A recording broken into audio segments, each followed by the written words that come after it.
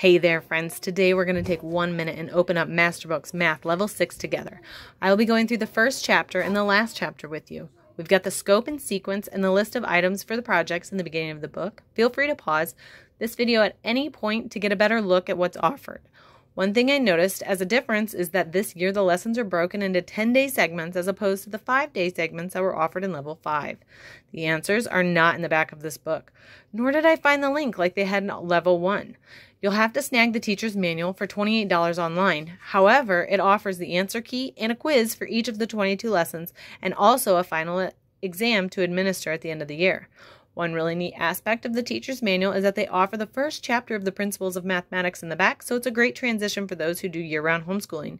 If you want to see a deeper dive into Masterbooks Math, check out my channel. If you like this flyby, please hit the like button. And if you want to hear more of my opinions, subscribe. See ya!